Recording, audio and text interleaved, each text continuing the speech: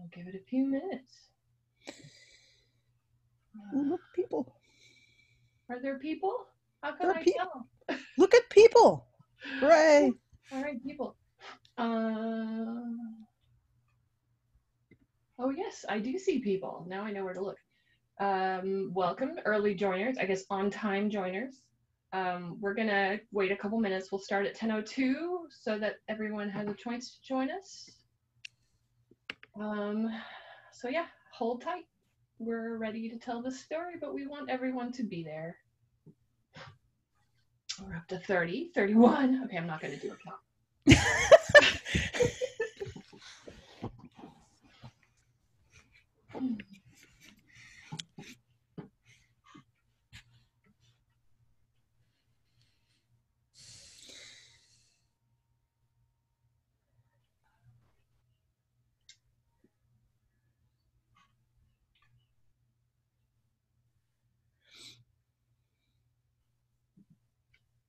Again, for those of you who have just joined us, we're going to start at 10:02 to give everyone a chance to get in here. Some people are probably right now installing the Zoom client. No. So the scariest thing I ever did involved like one of those super slick conferences, and they were recording it on like for a professional production, and there were like cameramen on swooping cranes and things. And I thought, okay, I'm not going to think about that. Ben, you've done stuff on stage, right? You were a theater. Yeah, I've done a few things.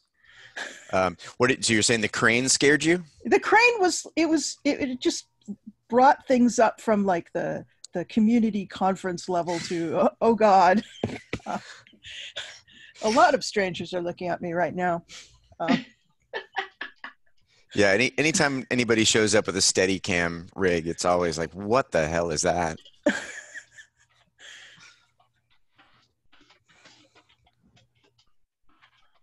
Just about to start. I'm putting some information in the chat box that I will describe in a moment.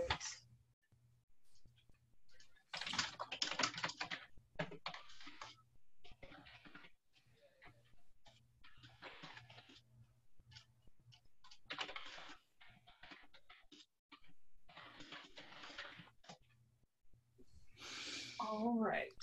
So we're going to get started. Welcome to Eaze into Observability. We love puns here. And we're going to talk today with a couple of folks about how to build a reliable service with observability. But first, I want to point your attention to our option for having captions. If you're interested in having captions, there's a URL in the chat, or you can turn on captions at the bottom of your screen. Should be a menu option. If you have seen this and you're seeing captions and it works, let us know, and let us know if you can hear us in the chat box.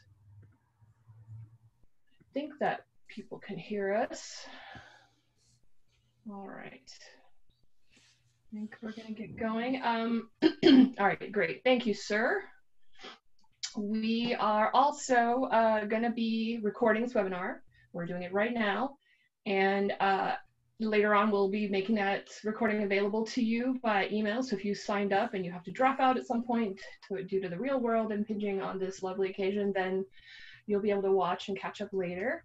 Another option that you should know about is we'll be taking questions at the end of the webcast, but we will not be answering. And you can ask them now in the Q&A panel that's also available in your menu. But we will not be getting to them until the end. Just you can ask a question, and we will check it out at the end. So using that. And we have, thanks very much to Nikki Rose for doing the captions. Also, we're seeing that there's a couple of chats. And we have Kelly also in the chat available to answer any questions that I'm not able to get to. So I think that's all the housekeeping. Let's move on to introductions. First thing I want to say is that we all look like we're not taking any crap right now.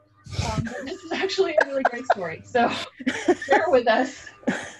Welcome to CJ Severio. Ben Gardella, and I'm Rachel Pye Perkins.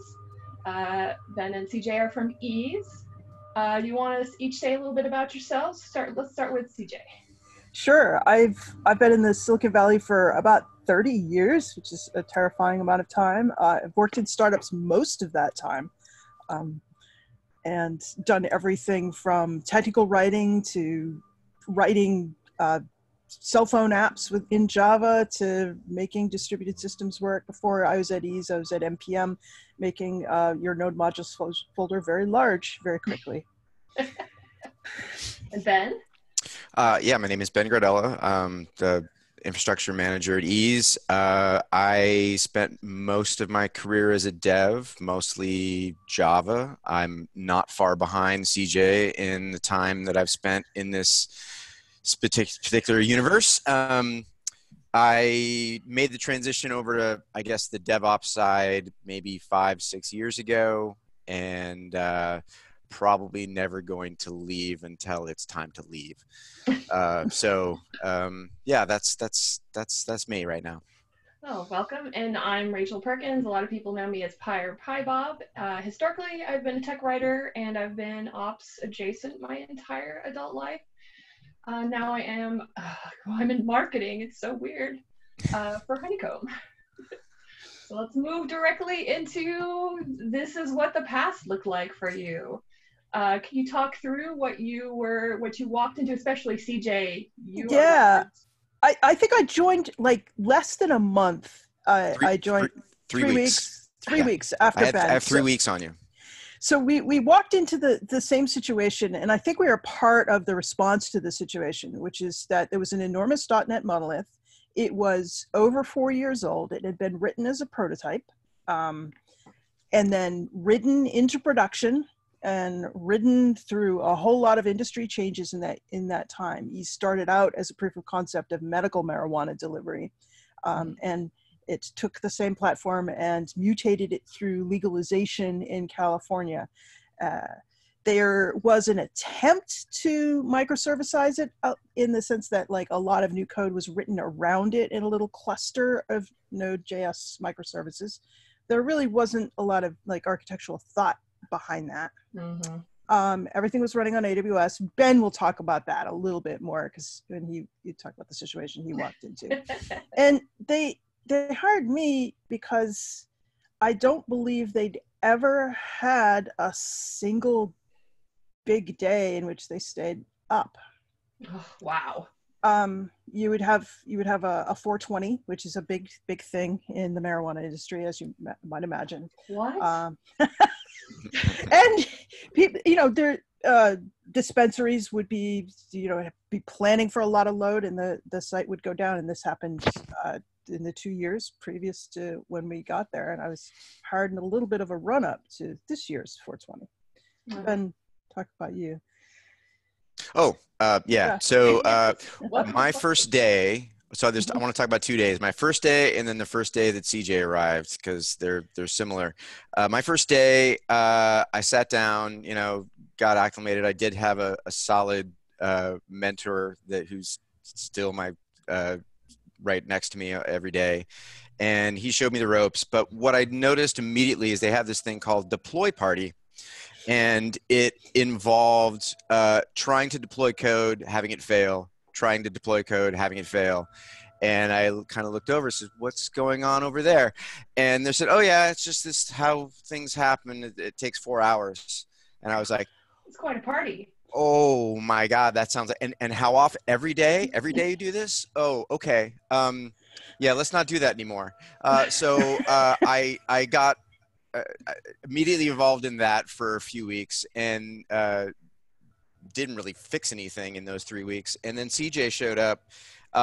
Speaking of which, I have to call out that since I discovered that her Malcolm Tucker bot was hers, I was like, well, okay, this is someone I can work with. But they, the Uh-oh. Did we lose Ben? We lost a Ben! Oh, you're back. You're back. What happened? You just froze for a moment. Oh, okay. Oh, it says it's unstable. Yes. All right. All right. Hey, classic. All right. Am I good? Yeah. You're good. Okay. And so CJ's focus was far more about the applications and did a quick dive on that, and I just sort of watched from afar. And then things started to really go sideways in March. Mm-hmm. And that was our first real outage, and that's when I saw Malcolm Tucker show up. In Malcolm Tucker does not have a very polite mouth. No. Yeah. And that's my inner love child is Malcolm. So I knew that I had an ally in the sense that we needed something, and I had followed Honeycomb and Charity for about 2 years and not understanding a word that she was really talking about. But I did have an idea that there was a new way of seeing some microservice catastrophes. And I didn't say anything, but CJ said it first. And I was like, yes, let's try something. Because I couldn't make sense of looking at AWS, looking at whatever logs we had, whatever observability that we thought we had, was a lot of regex soup. You know, it was. Oh yeah. I mean, I just want to say, like, all of the what I would call first generation logging services that I'm intimately aware of, Loggly is what we had here, you know, Slack and Slacks. I'm forgetting them all now, but they all require some sort of prior knowledge, regex, and service name tags that every time I start a new job, I'm like, okay, what's the super secret? Who has the saved queries, right? And the awful naming. Can we talk about naming for a minute, CJ? The absolute disaster of the legacy code naming cute names of things that meant nothing to anyone, especially no context. like ours. No context. And there is people that have been here for 3-4 years, almost the entire time, and some people for a year, and they're just passed on knowledge that you just have to acquire over time. And it was steep. And yeah, CJ. Mm-hmm. I want to talk a little bit about like the observability situation we were in. Like, I want to go back to those tools. Yeah. Like, the team had some tools. They did have all the logs going into Loggly. They had hosted Graphite set up, but we're not using it, and we're definitely not emitting any application-specific logs. And they had some decent front-end observability. I think Sentry is absolutely great for figuring out what's going on with front-end errors, but it wasn't wired up to anything. So they were in this situation where they thought Loggly was great. And one of the people I interviewed with on the way in said, like, you know, there just isn't a lot of observability stuff for .NET. And I'm like, Honeycomb immediately came to mind. I'm like, oh, yeah, well, okay, I'm going to blow your mind if you hire me, I'm going to blow your mind on that one. Because I don't think anybody realized their story could be better. I think they thought that logs were it. Classic. Yeah. You're mired in it. You're down in it, and you don't see a way out. So you're like, this is fine. Right. And, you know, the scaling situation they're in, we can move to your next slide if you'd like. Sorry, I It's all good. It's the business had been growing enough that a fairly naive solution really works totally well, right? When you're small, right? It's like, do you have product market fit? Can you change what you have well enough until you have a thing that does what your business needs? Now, Eaze had actually arrived there they had arrived there quite early. It turns out that people like legal marijuana delivery about as much as they like legal pizza delivery, right? It's shocking. This is absolutely fantastic in a state like California, where you have a lot of people like me. I'm in the peninsula right now south of San Francisco. There's like no legal dispensaries anywhere near me because, you know, Palo Alto doesn't like that kind of thing. But they're all avid consumers. Okay, so Eaze hits product market fit and it starts succeeding. And that's when the trouble starts. That's when your naive solutions stop working. You've got to take that stuff to the next level. And this manifests as like latency issues, like you start seeing the system slowing down. And it also manifested as every big business day. Kaboom. Yeah. It was a classic distributed systems cascade failure where you're like, okay, this one thing's slowing down. All right, we see a symptom over here, but we don't know what it is. And then suddenly everything's down. So the 420 this year was my first chance. I think it's my second chance. You're forgetting March. I'm forgetting March. in March go ahead. So yeah, you had initially, I just want to kind of set Yeah. the stage here. Yeah. You started off, you came to this organization, they had this older platform built for a particular purpose, and it was kind of working, right? And it was specifically to deliver medical marijuana to people who had prescriptions, so that was pretty scoped. And then all of a sudden, California legalized recreational marijuana. Yes. And suddenly the business is booming, but and that's a great problem to have. But it was still a huge problem for you, and you had some serious problems, and that's what you're. Success is a catastrophe that you have to survive. It's the classic, like, you're caught in this bind. If you engineer for the kind of wild scale you hope to reach, you probably are over complexifying early on, but you have to be able to rewrite and scale later on. And doing that, putting yourself in a position to do that is work and forethought and information. So the first signs were in March. On a perfectly normal Friday night, the site went down. Now I say quickly. Quickly. The site went down. Like, that's very vague, right? What does it mean that the site went down? The team did not understand why it had gone down. Like, no idea why. Okay, it got really slow and then it stopped responding, and we had to put on maintenance mode, let it cool down, turn it on, at which point it fell over immediately again. Why? Yeah. I will say, actually, CJ, there were several people that knew the why, right, but had not really been empowered to really get that type of stuff at the forefront, because it was ship, so, right? Yeah, right.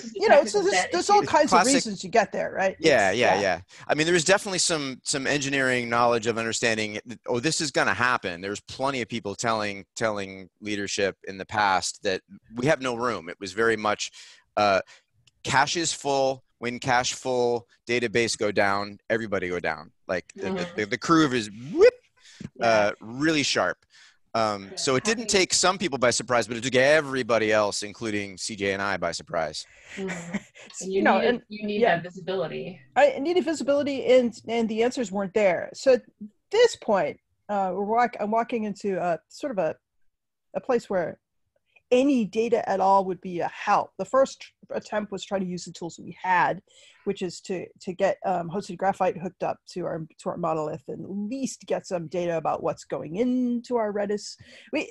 This company, which is this business, made completely saturated Amazon's largest Elasticache instance. And I said, okay, something's very wrong here, because we're not doing that much. We can't possibly, why is it? And no insight. And logs aren't telling you that, not unless you thought in advance to frame the question that way. Logs are perfectly great, right? I don't ever want to give them up. I need them for forensics and security analysis, right? But what was the biggest? I'm sorry. Is that when you brought in Honeycomb? Like after that March situation? It was after 420 when it happened again. Okay. And I said, okay, at this point I had leverage. Like, okay. Biggest day. Oh my God. This is the biggest day of Eaze's year, of the marijuana industry's year. You do a lot of preparation in advance for it as a business. You get your supply chains in place. Your dispensary partners are spending money to buy inventory. They're putting drivers on shift so they can deliver. All of the industry revs up in order to do banner business on that day. And Eaze was down for 8 hours on that day. Was it 8 hours or 5 hours? It was some unbelievable, it was hours. It was hours. It went not all in a row. We went up and down. By that time, I will say that my biggest improvement to the system was I had created the ability to bring up a maintenance page via a chat op command. So good. we did that a lot. We put it up and down all day long. And at this point, we had the leverage to and the executive attention. It's like when the executive over me had to go and apologize to dispensary partners in person. You have a problem that your business is taking seriously, and I was able to say, okay, we're gonna stop doing these things. Stop and we've got logs, great, whatever. We're going to do the work to integrate Honeycomb into this system so we can figure out what's going on. The other, the fact is, there's a lot of turnover in the engineering team. The system burned people out. This environment burns people out. When it takes 4 hours of human attention to run a deploy, or you're down all the time and your response is to like just pour human time into it or money into it, it's stressful, right? So at this point, like, okay, we're going to do things radically differently. We are going to instrument with Honeycomb. And the first thing I did was, when I got it set up and I convinced my boss, like, okay, we're going to spend this money. We're going to do this. It's going to pay off. Please trust me. Is Ben was my first ally internally, because I think no one had figured out like that this was actually going to be better than logs yet. It may be surprising to everyone listening to this webcast, but everyone's like, we have logs. Why do we need this? See, I can search logs. I can draw this graph, right? Yeah. So Ben just started pumping our ELB logs into it. Took me 10 minutes. I'll just let you know, it was the easiest thing for me to ever do in the history of my ops career. So it was like, please do something. And that's all I had to do, is I just turned on all the ELBs, pointed them at Honeycomb, and then voila. All right. So this is like, do you remember what the first thing you saw, CJ? It was, no, what was the first thing I saw? It was like some surprising status response, like out of bounds, right? Mine was the sheer volume of 403s everywhere, just while the site is fine. Right? Just the sheer, well, how do I put this? So many of our little microservices around our monolith just kind of flap for a lot of reasons. There's a lot of noise, right? And I was surprised to notice just how much background noise of, oh, there's an occasional burst of 500s. What is that? Oh, that's a driver shift change. So there's a time in which all the drivers on the road, end their shifts and go another one. And then in that time, there'd be these little spikes of 400s and 500s. And it was the first time you could actually see that and go, what is that? Why is that? How is that happening? Who's doing that? And that was just the tip of the iceberg. And then seeing that, so you mentioned your bosses, the execs, had to go talk to the partners who had spent a ton of money getting ready for 420 and then totally didn't really get to take advantage of your service. And it seems like, at that point, you needed to have something behind them going, yeah, we're doing something differently. No business wanted to know, are we fixing this? And the answer is yes, and this is how we're going to measure our progress. This is, first we're going to be able to put a number to the situation right now, put numbers to how many active orders we can have in the system, how many active drivers we can have on the road before things start getting hot, and then look at our progress moving those numbers forward. It's hard. Proxy metrics are like, they're hard, right? So in the short term, what we did was look at other much more meaningful than engineering numbers, like number of requests coming in, what the request rate looks like during certain things. Now, all of these things are possible to do with metrics, but the integration with everything was work. The team was pretty stressed, at this point, right? It's the easier wins were super valuable to us.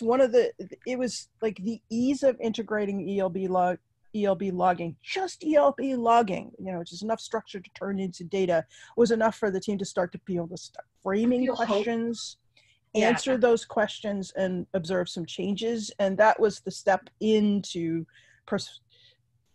getting them on board behind the harder work of integrating Honeycomb with our .NET monolith. Like integrating it with the Node web services API servers was pretty easy, but the monolith took a little more commitment. Took a little more sweat. It was a bit of a legacy code base.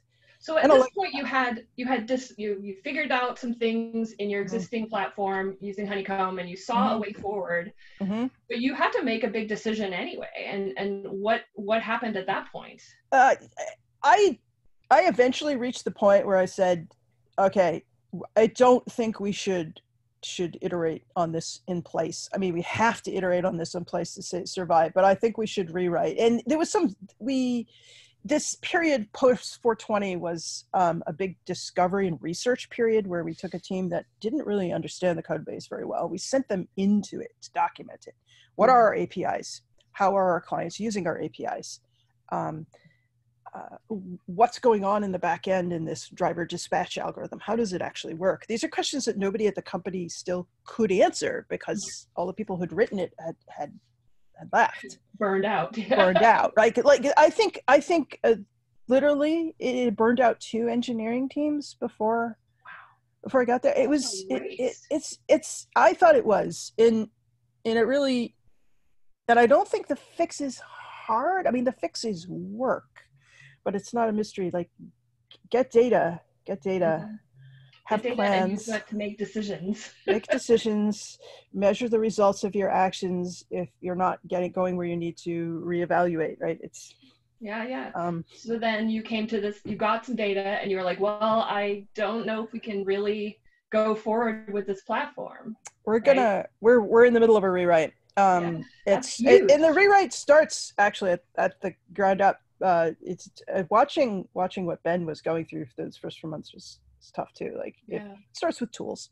Yeah, and you were able to make that decision. Yeah.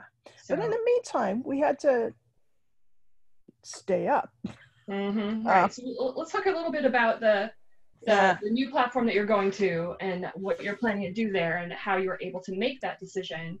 And then we can, talk about the difficulty of doing 2 things at once. We're rewriting it a little bit more intentional microservice architecture right now, and a little bit more intentional understanding of what Eaze's current business is, just not the same as what it was when the first system was started. And doing this with considerably better knowledge about what that system currently does. Writing in Go and Node.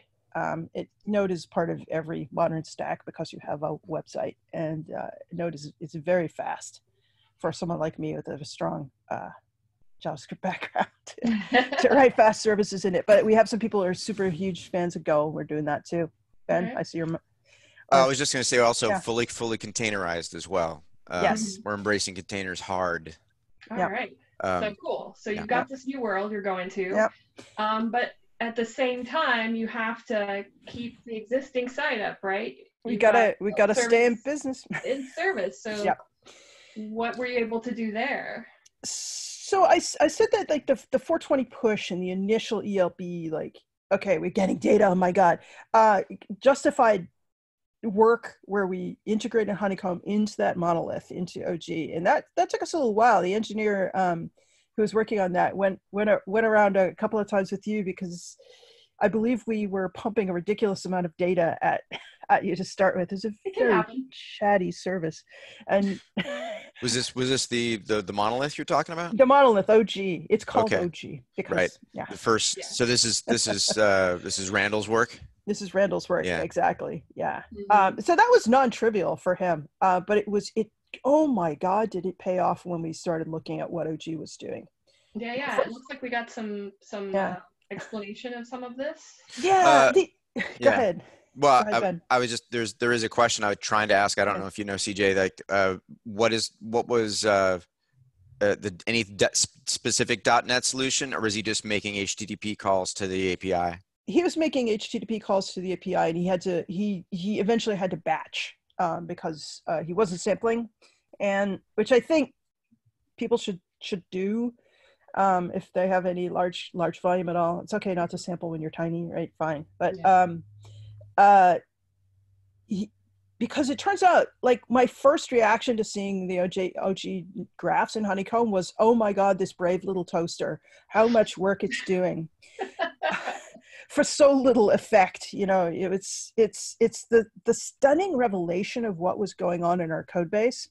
Now, I think you could get there with code tracing tools. You can get there with code inspection. There are a bunch of ways to arrive at this answer of, like, what is your code doing? Honeycomb did some really the ease of use of the interface, where my boss at the time was a data guy, could walk into Honeycomb's interface and make the the spreadsheet you see sitting in front of you right now, like, you know, ad hoc queries, or someone can walk in and not know in advance what the question they want to ask is, right? Yeah. Logging is phenomenal, but you kind of have to know what you're looking for, and you have to know a little bit what you're asking at the time you write the code, right? Yeah. And metrics are useful to a point too, because they let you do that ad hoc graphing and the and without waiting for 20 minutes for something to draw. But they don't let you say, hey, it's that one user ID that's causing this problem. What the heck is up with that? Because they can't have that cardinality of data in there. This is where like the union of logs and metrics is just what makes Honeycomb awesome. That plus ad hoc queries and the inviting nature. Yeah, and I just want to say at this point, again, the only time that DevOps and Ops had to put in was just point the logs, and then I walked away.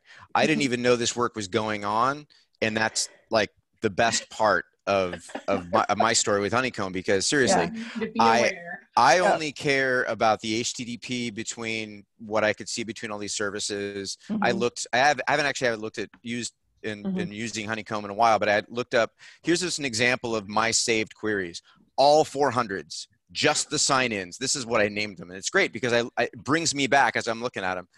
Breakdown auth by user agent, app, and I had a million different one of these, app X grouped by certificates or grouped by status code, all 409s everywhere, 500s by request shape. So it was like, I just said, give me everything. And it's like, bam, okay.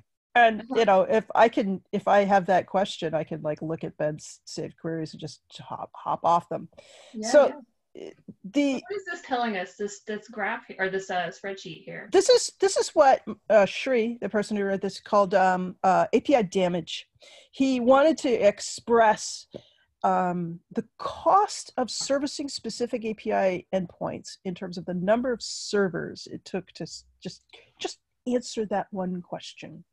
And he did this by looking at the number of times we call it and the number of the average request elapsed time. Like it's like the simplest possible way of slicing that, right? And he could just do it. Bam, bam, bam. Okay, this is where we're going to focus our effort. Why are we calling this post API endpoint that much? And why is it cost that much to run? Yeah. You can approach the problem from two directions. You've been aimed at where the worst API damage is, and you could say, all right, is the website being a good citizen and calling it this often? Is the app that directs our drivers around, is that being a good citizen and polling for this data that? Just not knowing where to start is a huge problem in this situation. And this was able to tell you what's going to, what work is going to have the most impact. I will have a theory. I think this is what's slow. Oh, no, it's actually this other thing that's what's slow. And why is it slow? Because the website's calling it too often, which is another part of the problem, right? You might have a perfectly performant endpoint that's being horribly misused by a client that didn't understand what to do. And I think you were able to make a change that in the front end that address some of the issues in the back end? Yeah, this is our front end team, our web team, embracing Honeycomb in order to prove that their work was effective. Like there was a whole series of examples like this that of a front ender we would identify, okay, this API is costing us, it's painful, like we're calling it too much and it's too slow. Back end team would go in and look at why it was too slow. The front end team would say, okay, why are we calling it that way? Can I rewrite? And they would accompany their PRs with before and after data. Like, hey, look, I did it. Look at how less often we're calling this now. And the backend team comes in and says, hey, look at how the average elapsed time goes in. Like, I did blow their mind with .NET observability. It's totally possible. To know what's affecting things and how your changes are making it better. And for some people, you should know that this is a familiar pattern. We were DDoSing ourselves quite a bit. A lot, and still are to some extent, but like a fraction of what we were before. I want to tell you, clear, this is the current system that is in production right now. It's in production right now. Yep. So you're doing all of this work while at the same time building your new world. Yeah. And you're able to keep the site up. Yep. So when we were talking about doing this webcast, it hadn't been Thanksgiving week yet. Yeah, so I want to tell you. How did it go? I'm gonna tell you one more story about a thing Honeycomb let us see, and then I'm gonna tell you about our next big day of the year, which is. Right. So there was another thing, a moment where we're looking at instrumentation in OG. We're looking at why a particular call was like so slow, and like why are there 200 network spans underneath this one call? What's going on here? It turns out that there was like a loop invariant was being recalculated every pass through a loop, and the loop invariant happened to involve a networking call to data that didn't change. It was classic. So that's like not an example of like, it's not, the client wasn't DDoSing the service was DOSing itself, and that she kidnapped herself, dude. You can find this through code inspection, right? Call tracing, a whole bunch of ways to find this, but in this case we're just like click click click. What? So again, it's patterns jump out that you can then follow up on and use a number of other tools on, starting with your ability to read code and understand what it does. So anyway, fast forward, right? In 420, after 420, I talked to the engineering team and I told them that my goal, actually I talked to the company, I told them that my goal was to hand them a boring big day. Mm-hmm. Like that's the goal. An right? uneventful day, yeah. Uneventful. You want your systems to just do what they're supposed to do, to scale to the load in understood ways, and to let everybody relax and be very happy about doing a lot of good business, right? And oh boy, Ben, last week, Green Week. This is it's called Green Week. You want to talk about what Green Week is, or yes. Green Wednesday is? Green Wednesday specifically. We expanded it to Green Week, but it really was about the Wednesday before Thanksgiving. And the best part is that we had enough confidence to where no one came in on Wednesday. Yeah, no war room. Nope, no war room, no ordering food, no planning to be there. We were all home with our families. I barely looked at my phone that day.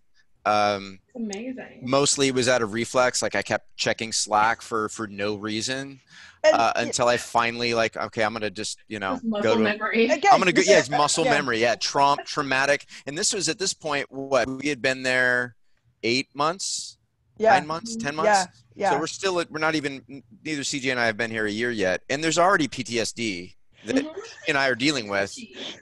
And I think Green Week showed it. I mean, for me at home, I was just like, why am I so freaked out about this? Everything's going to be fine. And it's Green Week because people are buying marijuana so that they are ready for their families. They're going home to their families before you get on the plane. You want to have your gummies. You want to have all your microdosing worked out. It's a thing. Because if you're going to talk to Uncle, your terrifying uncle. In this terrifying timeline, you need some medical help. So the industry prepares for it. Our dispensary partners to prepare for it. There are promotions that they spend months planning for on this day, right? Yeah, they were able to succeed because you got your it didn't flicker. Didn't flicker for the first time. I got texts from former employees saying, I'm really stressed for y'all today. How's it going? And I'm like, it's kind of them. The way it's supposed to. It's nice. So yeah, we were talking about this. There's so much to discuss here. We're running really long, I think. I'm sorry, but it's okay. This is a great story. That we talked about this a little bit before. That you couldn't get this sort of information out of your previous tools. Do you talk a little bit more about this, or is this pretty much covered? Yeah, I think we pretty much covered it. If you don't metrics are totally great thing to have around. You absolutely need logs, right? You need them to analyze what happened long after the fact. There's a security audit trail, all the things you need logs for, right? But they're not good at helping you frame questions you've never had before, or pointing you in the direction of new things. I keep clicking on the chat box and then it forwards the slides. I apologize. this is, let's move forward to the civilized age. You need to know what your servers are doing. You have a distributed system, right? If your database is not in the same process as your server, you have a distributed system in some way. Therefore, you have complex interactions that you can't predict when you design. You can have hunches about it. So just build something like this in from the start. This is true for our next gen services. All of them have Honeycomb built in. Like I just finished about a month and a half of pure tools work for our next gen system. We have services deploying to Kubernetes now, and they all have Honeycomb in them from day one, like without no effort from our engineers to do that, unless they want to like emit specific annotations or start doing really deeper integrations, app aware integrations, in addition to just the raw. You had time to like go from the left-hand side of like time to do this work that you're describing. Yeah, time to address technical debt. I now have the time to work on what the next generation is, because the engineering team is at work on features and next gen stuff and not on firefighting. We're not trying to figure out what's bringing AWS's largest Redis down. Instead, we know what we're putting in Redis. We know how big it is. We know how often we're reading it and writing it. And it's not a mystery. Yeah, we were totally in the tech debt doom spiral of so much effort spent just fighting things that you couldn't make any progress to get out of it. Yeah, and knowing that the site was going to go down for every possible situation. But why? We didn't know. We had hunches, and you know. Mm-hmm. So now you've got one thing that you mentioned earlier is that some people knew about this, but they weren't really able to convey what was going on in a way that made the upper level folks understand, or different departments understand that you needed this help. Ben's got an expression on his face. It can be hard to it can be hard to make that justification, right? Numbers. We ended up working for Sri Ganeshram, who's leaving to go do his own startup. The big jerk.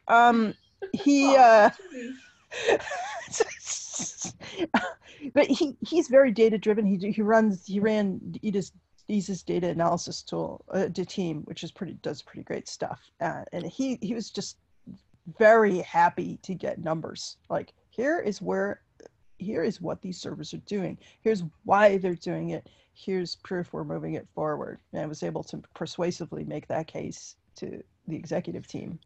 Right. And so with this data, go ahead, Ben. You have a story well, to tell I mean, part of the mix that the CJ is going to paper over a little bit is also Honeycomb provided her, combined with her sheer personality and drive, forced people to pay attention. So, I do want to say that, like, I couldn't have done what she did, which was, stepping outside of yourself as a normal engineer. And I do think this is kind of an important note, is that armed with something like Honeycomb, gives you confidence to walk in that room with people that have, E-level, much closer to the money, much closer to, what the VCs are. The pressure is a little different, right? The story is a little different in those rooms as opposed to engineering pressure. And that changed the climate quite a bit. And so that's kind of, it wasn't all Honeycomb that just did it. It wasn't like, they see the data and that was it. There's a little bit of clout. There's a little bit of chutzpah involved. Hey, a lot of human. A lot of human grease. There's a human story to this that I don't want people to think, well, if I buy Honeycomb, I'll get the executive's attention. Yeah, it's not quite that simple. You gotta make a case. You gotta connect it to, like, look, business is involved here. We did not enable our dispensary partners to sell what they expected to sell in these days because our engineering was not up to snuff. This is what we're going to do to fix it. This is how it's going to pay off for us. It's not going to be zero work, because nothing ever is zero work, but this will be directed work and we'll be able to prove we've made it better. Yeah, having real data. And so we haven't talked about this a ton, but you're also building this new site, and you're not doing it with more staff. You haven't added to your team to do this. No. How is that possible?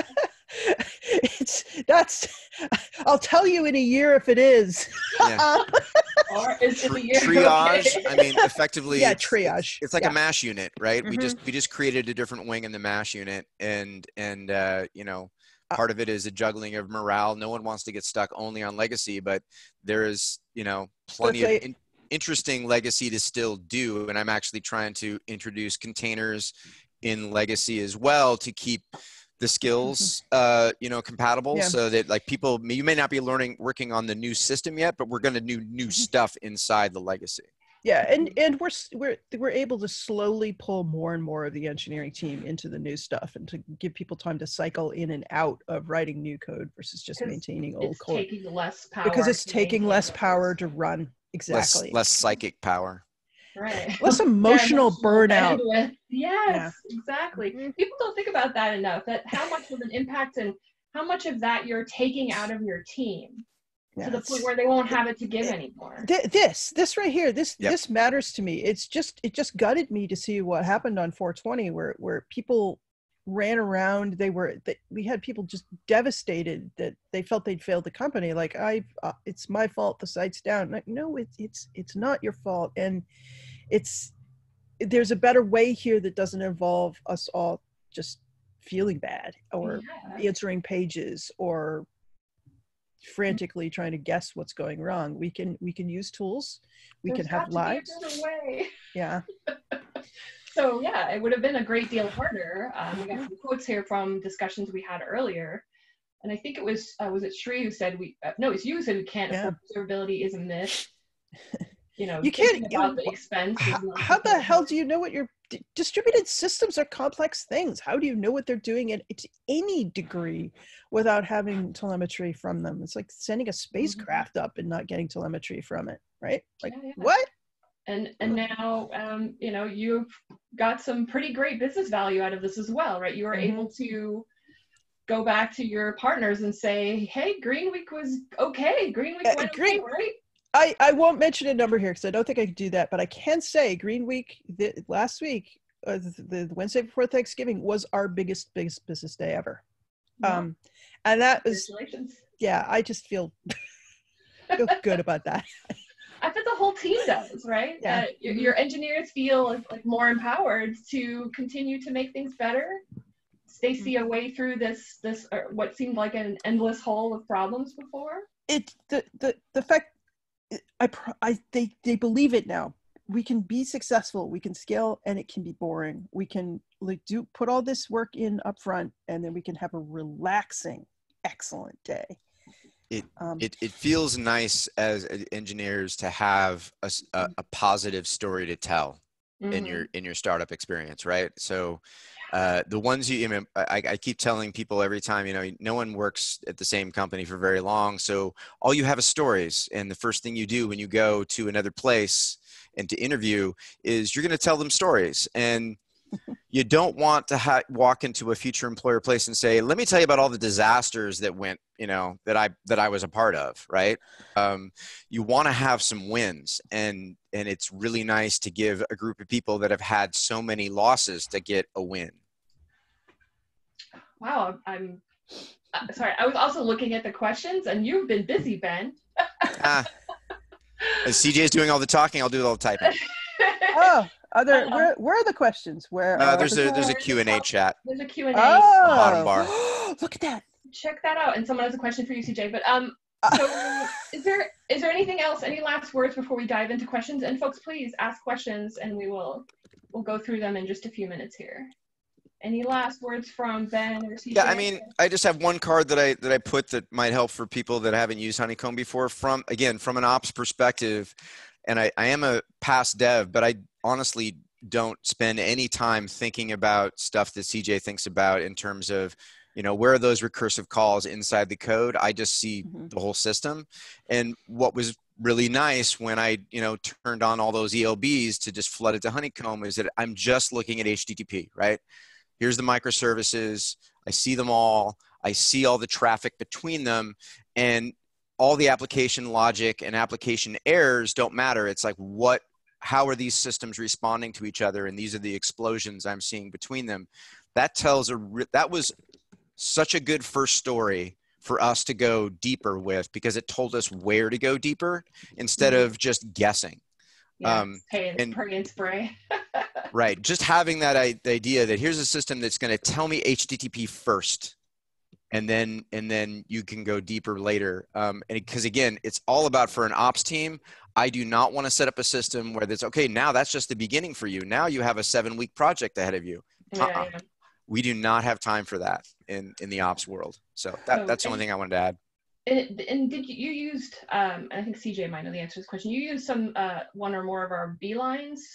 Is that correct? We use the node beeline thing. We've got that integrated into our legacy node apps, just a handful of our legacy node services. And that's an auto instrumentation thing. And it's auto. It's in our next gen framework as well, built in as middleware.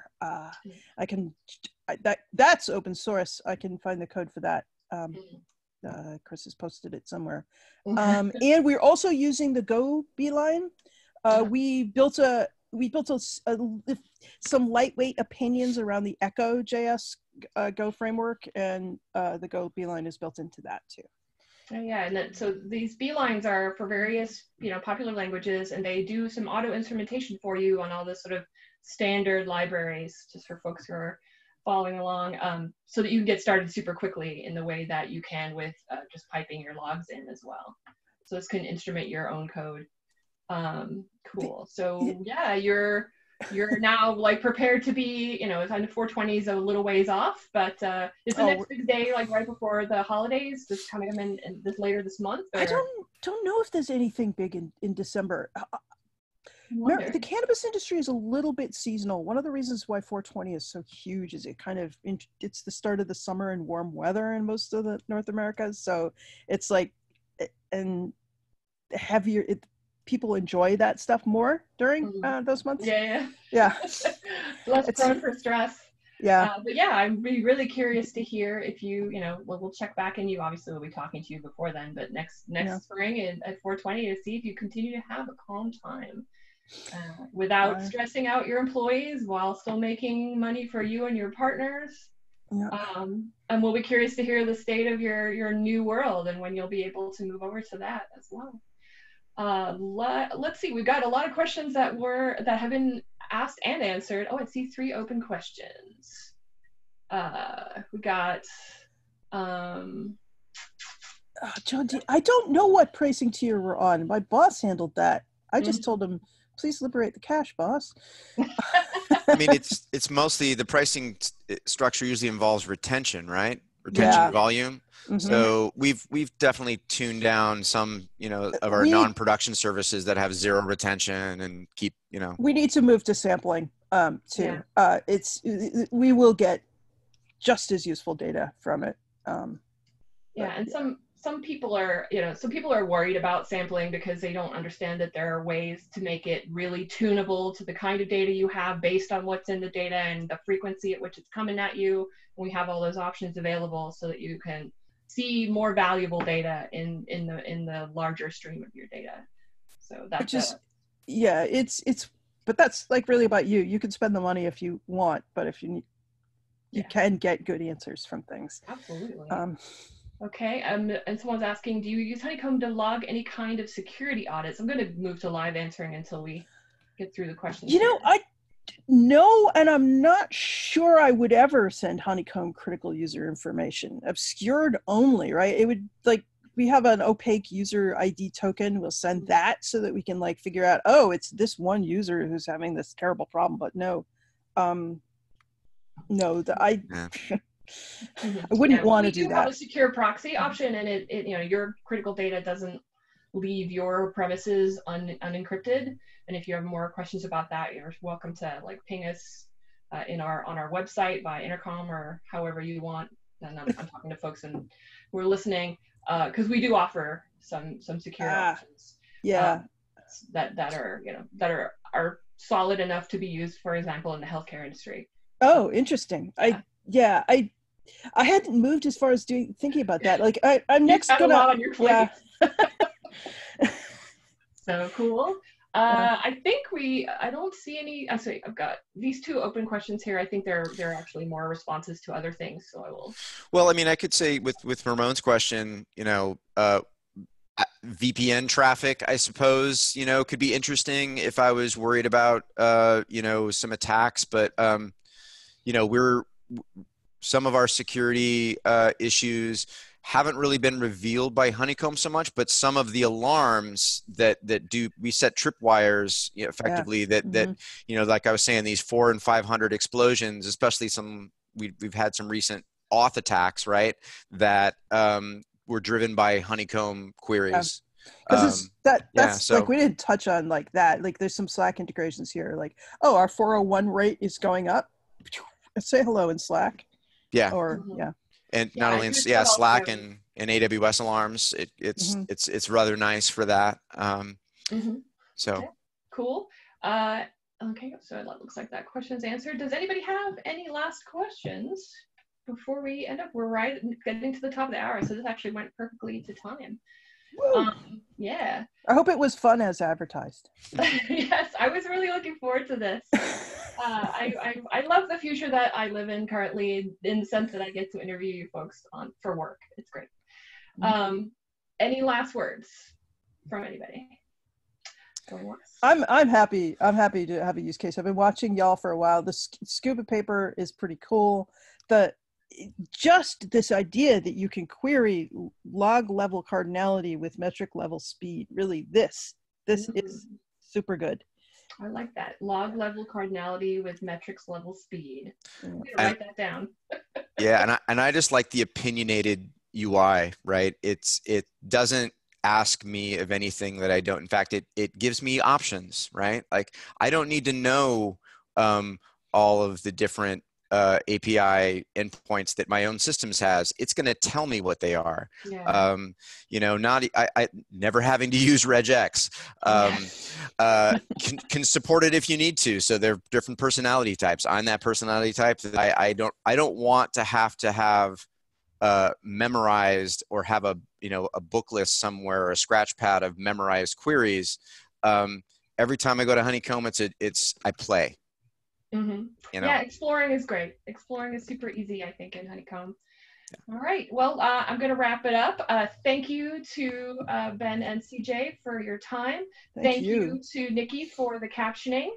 And for those of you who joined us late, we are recording this, and we will be sending anyone who registered a link to the recording when it's been processed. Please feel free to share that link so that with your colleagues. And if you want to look for further information, there's a bunch of other good stuff in our resources section, white papers, e-guides. I'm partial to the e-guides and white papers because I write most of them. And then feel free to follow us on Twitter at honeycomb.io. Thank you very much, everybody. Thank you. Thank you. How do I end this thing?